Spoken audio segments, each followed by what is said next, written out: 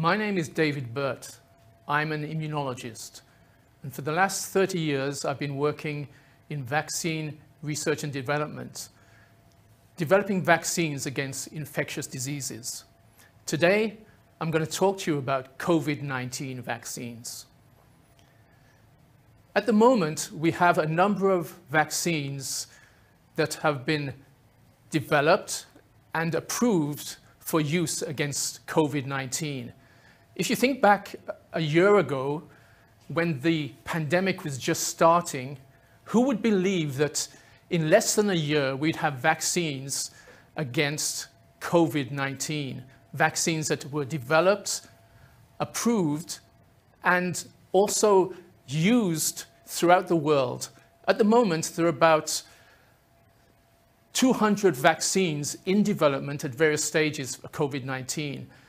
Some of them have been authorized, and 130 million doses of these vaccines have been given around the world. Now, to many people, this is a miracle of scientific endeavor. For others, they're more cautious. Is it possible that a vaccine can be developed so rapidly? And so a number of individuals are very cautious about taking the vaccine and have a sort of wait and see approach to whether they're going to take the vaccine or not.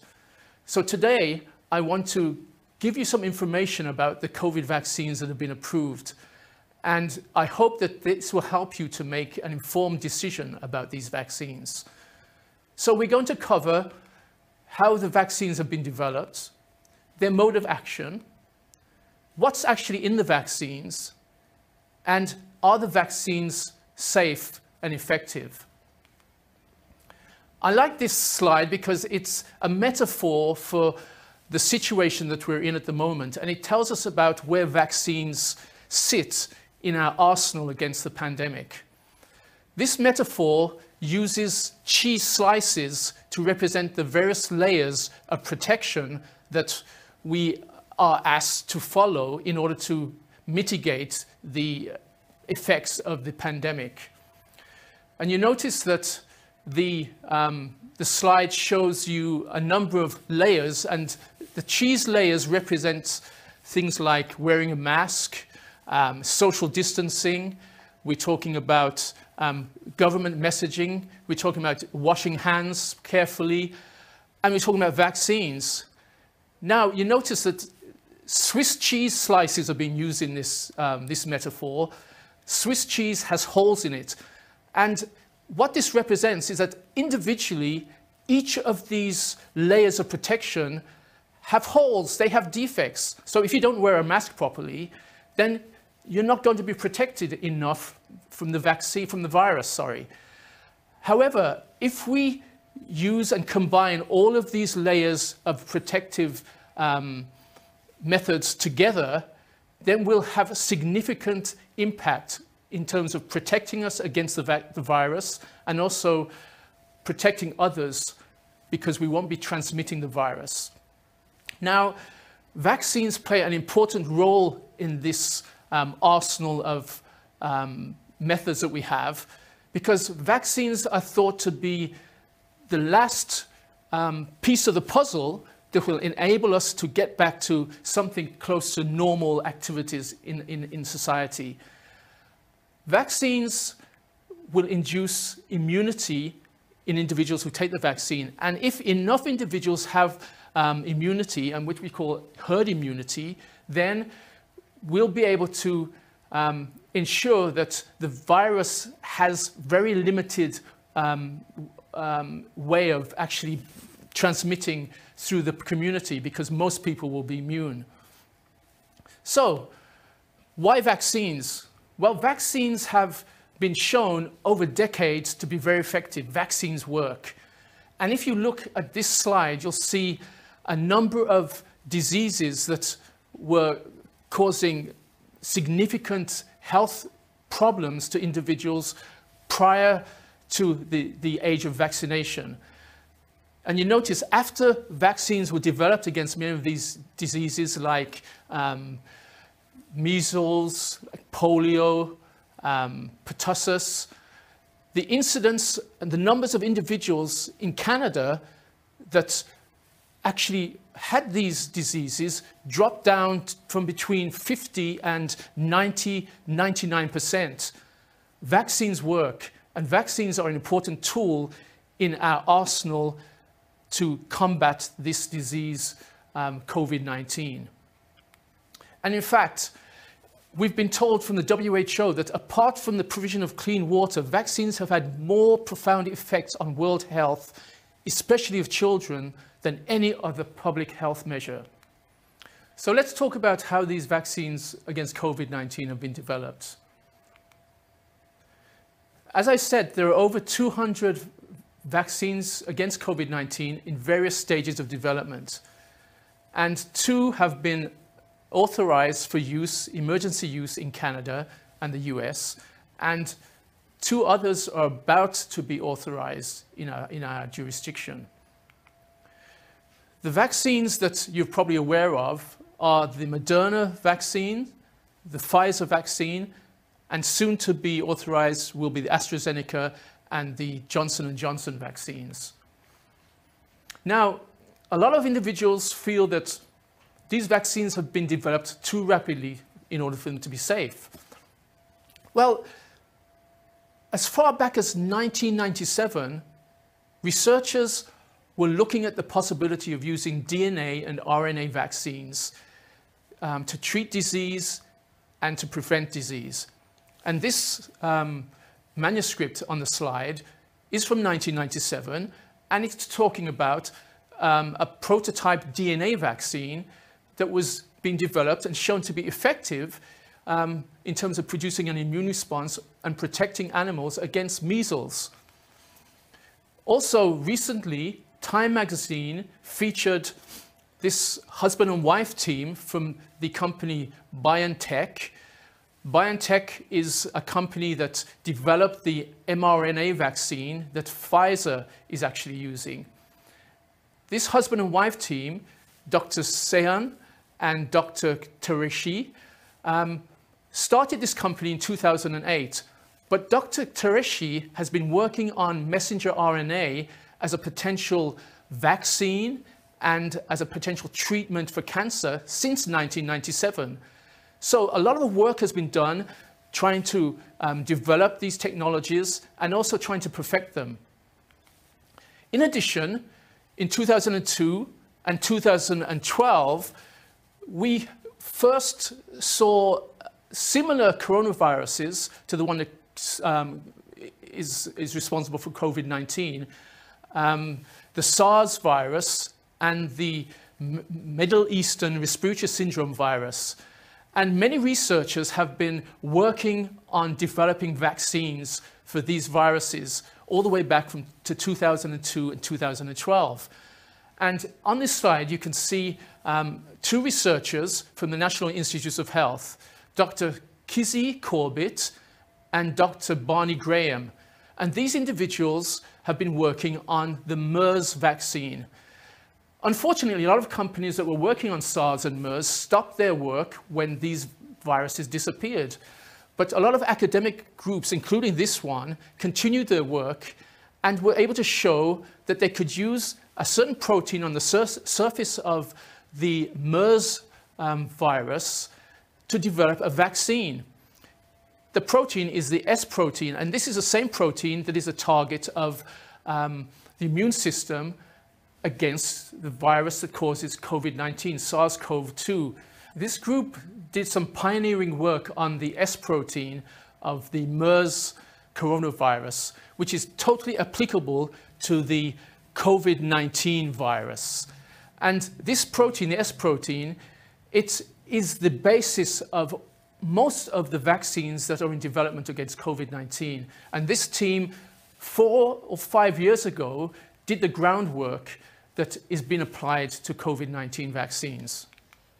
So if we look at the development path of a vaccine, we can see that there's a preclinical phase where vaccines are tested in animals. They're looking for the ability of the vaccines to induce an immune response and to be safe. And then they move into clinical testing where they're tested in humans, initially in phase 1, small numbers of humans just to make sure that the vaccine is safe, moving to phase 2 where maybe hundreds of individuals are tested to see if there's an immune response, and into larger numbers of thousands of individuals in phase 3 to see whether the vaccine can protect against disease. And following phase 3, the vaccine, after it's been launched, is monitored for a number of years to look for any rare events that might indicate some safety issue. Now, because of the work that's already been done in relation to other coronaviruses, the preclinical phase of the work for COVID has been very rapid because most of the work has already been done with SARS and MERS. And so it's only a few experiments were needed to be done to translate that work into the COVID-19 vaccine. And because of that knowledge, the regulatory authorities have enabled that work, that new work in animals, to be done in parallel with phase 1 studies in humans.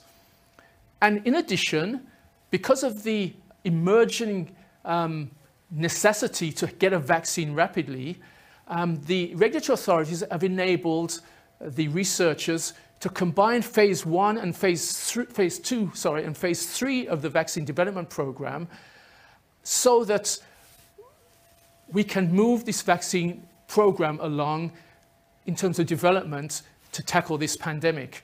And that has been done without compromising any safety. Most of the vaccines that we actually use today, there's a critical safety window in which researchers and regulatory authorities want to make sure that the vaccine is safe. And this is a 60-day window after the vaccine has been given in these trials.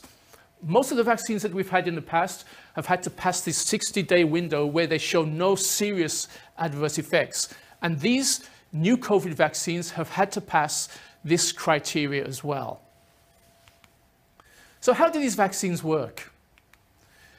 Well, the SARS-CoV-2 virus that causes COVID-19 has certain spike proteins. These are in orange or yellow on the screen.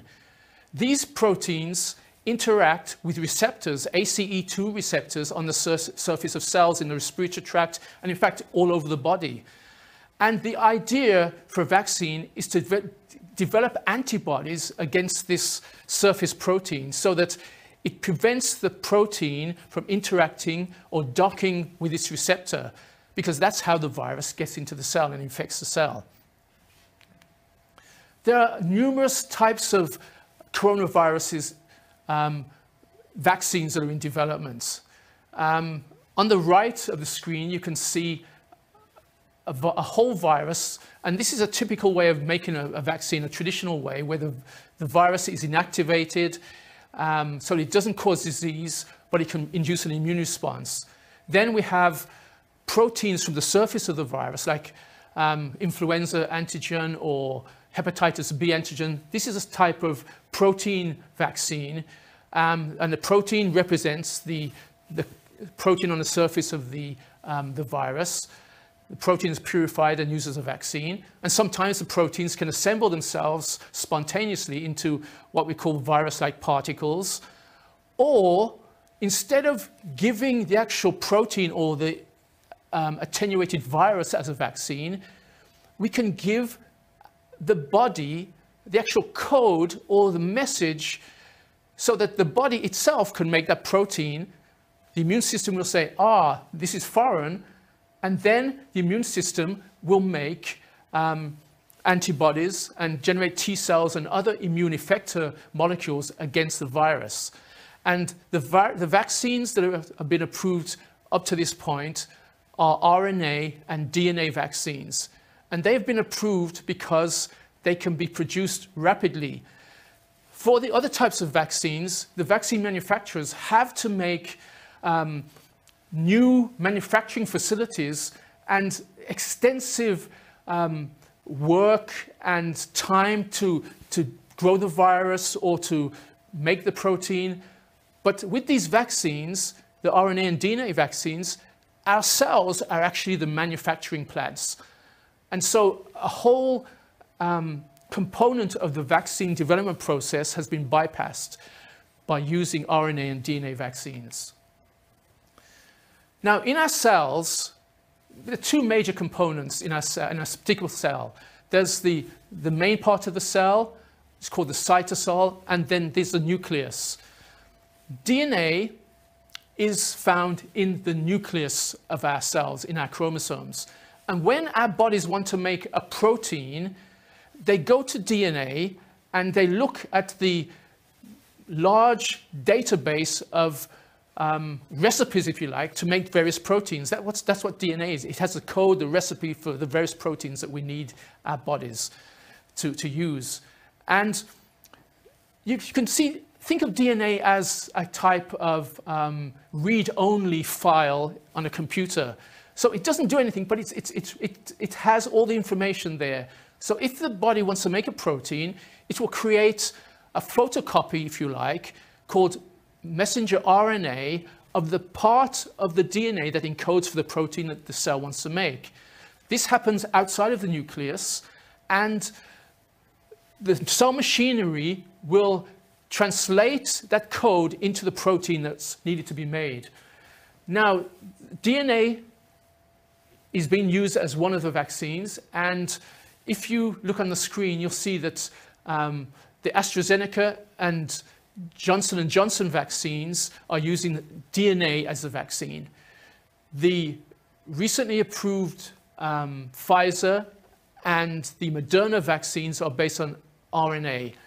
And both of them eventually will enable the cells to make the protein, the S protein, that is the component, the most important component of the vaccine eventually. So basically, if you look at the Pfizer vaccine or the Moderna vaccine, the RNA is actually put into a lipid like a fatty vesicle to protect it, and then that's given to our bodies. Our cells will see the RNA, make the protein from it, the protein will be released into the body, and our immune system will recognize this as being foreign and generate an immune response to it. The DNA vaccines are slightly different because the DNA needs to get into the nucleus compartment of the cell. And to do this, you need to be able to transport the DNA into the nucleus. And this is done by utilizing transport viruses. And in this case, adenovirus, either a chimp or a human adenovirus, which normally causes a common cold, but in this situation, they've modified the virus so it doesn't cause disease, but it can get the DNA into the nucleus. The DNA goes to the nucleus, and our mechanisms for making protein convert that DNA into RNA in the cytosol outside of the nucleus. And again, the protein, S protein, is made, and our body's immune system responds to it. So that when the real virus comes along now, these cells which produce the antibodies and these T cells, they actually have a memory, and they're sitting there, and they've been taught to recognize this protein on the surface of the virus. And when we are infected, we can mount a strong immune response against the virus. So what's in the vaccine? Well, the vaccine is a very simple mix of substances. You have the RNA in the case of the Pfizer or Moderna vaccine, and you also have these lipid vesicles that the RNA is in. The lipid is just like a fatty vesicle. RNA is very labile. It's not very stable, so it has to be protected. And these lipid fatty vesicles, which are microscopic, they protect the RNA so they can get to the cells without being destroyed. And these lipids, these fatty lipids, are very sensitive to temperature. And because these vaccines have to be stored at very low temperatures, the vaccine also has sugar, in this case sucrose, which protects the fatty layers surrounding the messenger RNA. And finally, we have salts. And these salts are there to make sure that the composition, the salt composition of the vaccine is similar to the salt composition in our bodies. And sometimes we think of this as in terms of pH. So these vaccines are very, very simple. The DNA vaccines are even simpler because there you've just got the transport virus, the adenovirus, in a very simple solution. And you notice these vaccines, they don't have any electromagnetic particles that you often hear about. They don't have substances that can cause infertility.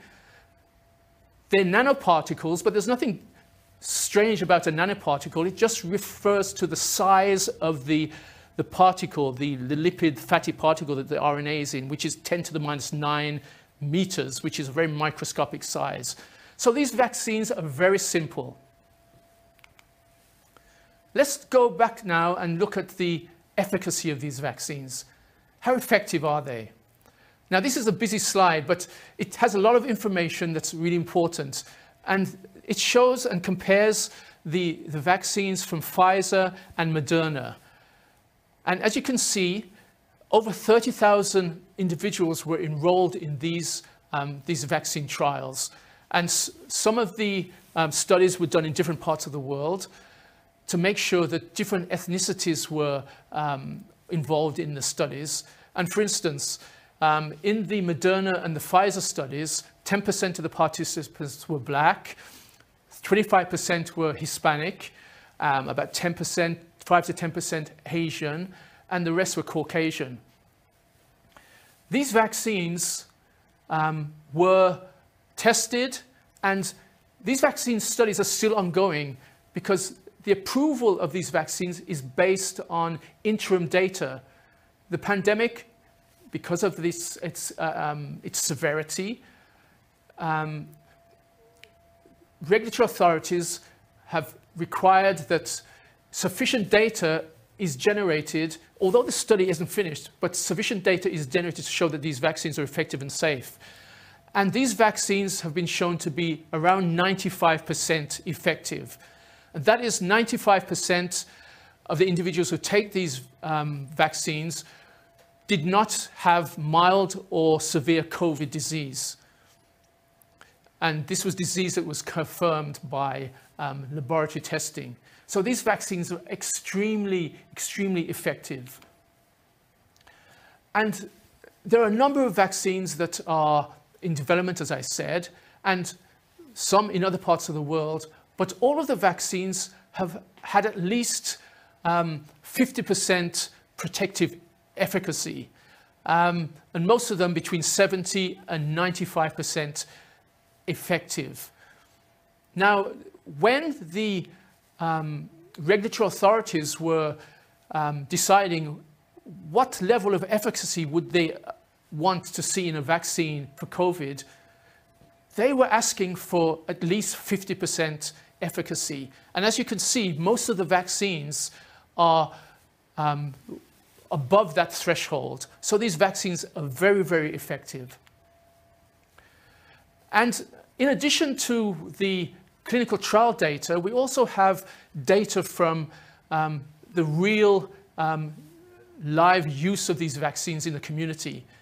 And one of the areas that has really rolled out the vaccine rapidly and effectively is Israel. 61% of their 9 million individuals have at least received one dose of the vaccine. This is a Pfizer vaccine. And studies have shown in real use of these vaccines that this vaccine is 92% effective in the community, looking at hundreds of thousands of individuals in real life use, which matches the efficacy that was shown in the clinical studies. So these vaccines are very effective. Now let's look at the safety. This slide shows typical safety profile for following the Pfizer or during the Pfizer vaccine trial. And most of the side effects that were seen, and really the side effects are adverse events in science, adverse events, are typical of what you see when you're vaccinated against flu or shingles or other vaccines that we normally take. So some individuals get headaches, fever, pain at the site of the reaction, sometimes some joint problems, but these usually disappear after hours or after a few days. And if you look at the Pfizer vaccine in terms of the reactogenicity compared to other vaccines, it's probably more reactive in terms of these side effects than influenza, but less so than the shingles vaccine. And you can see even the placebo causes effects at the site of immunization. So these vaccines are as safe and typically give you the same types of adverse events that you would see with regular vaccines. Now, what about more serious events or reactions after getting the vaccine? On this slide, you'll see that data from real-life use of the Pfizer and Moderna vaccines in the US. And this data was assembled after 2 million doses of Pfizer and 4 million doses of Moderna vaccine were distributed and administered in the US. And the rate of severe adverse events, as you can see, were very rare. The rate was very low. And these were mainly anaphylactic or allergic reactions that you've probably heard about in the media. And in terms of 1 million doses, for the Pfizer vaccine, we find that only about 10 individuals per 1 million doses of the vaccine actually saw these rare anaphylactic allergic responses. It was even less in terms of the Moderna vaccine, where 2.5 persons per million saw these severe adverse reactions, a little bit higher than what you'd see with influenza. But you have to remember, these reactions, these allergies can be treated on the spot. That's why we're asked to stay around for 15 or 30 minutes after getting even a regular flu vaccine. So these reactions are very, very rare. And if you look at these reactions in relation to the risk of getting COVID, and this is again US data, nearly 1 in 12 Americans have been tested positive for COVID-19. 1 in 12. Now, most of these individuals will have mild disease or they'll be asymptomatic. But we know that even in these populations, later on, there could be long-lasting effects in terms of lung function and cardiac problems. But what's really surprising and daunting is the fact that 1 in 1,000 Americans have died as a result of COVID-19. 1 in 1,000. And when you compare that with the risk of getting a rare side reaction that can be treated or that can disappear after a few days, the risk-benefit ratio is very clear. The benefits of these vaccines more than outweigh the risks. And this is the reason why these vaccines have been approved for emergency use by regulatory authorities all over the world. Now, just to close, my goal isn't really to tell you that you need to take the vaccine, but I hope that from this presentation, you've had enough information to enable you to make an informed decision about whether you should take the vaccine or not. And most faith groups agree that vaccination is part of making sure that we have healthy bodies. And including our own group as Seventh-day Adventists, we have an immunization document that talks about the role of immunization in terms of how the church sees it. And I think it's a very balanced document because it emphasizes that immunization, just like living a healthy lifestyle and following the biblical principles, is part of the way that we're going to stay healthy. And the other part that I like about this is that it also reflects our values as Christians. Philippians 2, 3 and 4 tells us that we shouldn't only look out for ourselves and our own interests, but take an interest in others. And we should use our freedoms to serve one another in love. And the idea of vaccination is an idea that, yes, it's telling us that we need to protect ourselves, but it also reflects our duty to the community in terms of herd immunity. I hope this has clarified a number of issues and questions that you may have about the vaccine, and I hope that you'll be able to make an informed decision about the vaccine in the future. Thank you.